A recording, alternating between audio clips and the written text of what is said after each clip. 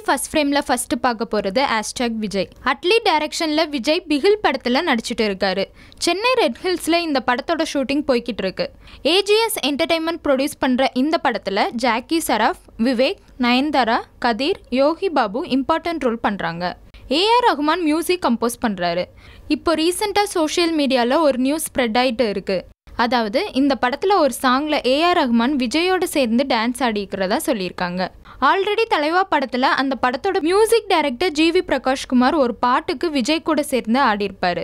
அதே மாதிரி இந்த படத்துல ஏஆர் ரஹ்மான் ஆடிருப்பாரா இல்லையா அப்படிங்கிறத வெயிட் பண்ணி பார்க்கலாம். ஃபர்ஸ்ட் ஃப்ரேம்ல அடுத்ததா நம்ம பார்க்க போறது #நேர்கொண்ட பார்வை. வினோத் டைரக்ஷன்ல அஜித் மெயின் லீட்ல நடிச்சு முடிச்சிருக்கிற படம் நேர்கொண்ட பார்வை. வித்யா பாலன், சர்தா ஸ்ரீநாத் இம்பார்ட்டன்ட் ரோல்ல நடிச்சிருக்காங்க. யுவன் சங்கர் ராஜா மியூசிக் கம்போஸ் பண்ணியிருக்காரு.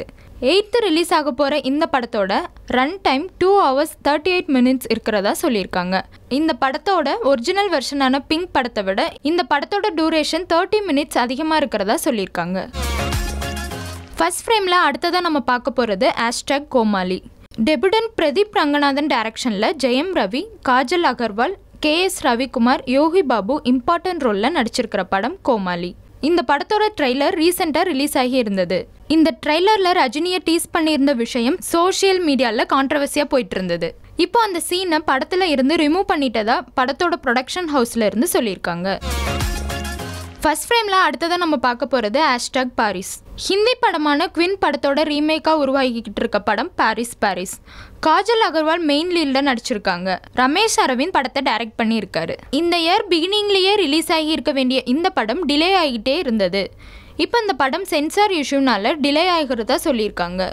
குயின் படத்தோட ரீமேக்கை மலையாளத்திலையும் கன்னடத்திலையும் உருவாகி இருக்கிற படங்களுக்கு சென்சார்ல எந்த இஷ்யூவும் இல்லைன்னும், தமிழ் வெர்ஷனுக்கு மட்டும் நிறைய கட்ஸ், பீப்ஸ், பிளர் எல்லாம் கொடுத்துருக்கிறதாவும், அதனால படத்தை ரிவைசிங் கமிட்டிக்கு அனுப்ப முடிவு பண்ணியிருக்கிறதாவும் சொல்லியிருக்காங்க.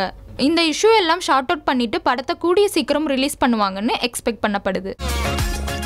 ஃபர்ஸ்ட் ஃப்ரேம்ல அடுத்ததான் நம்ம பார்க்க போறது #விஜய் சேதுபதி.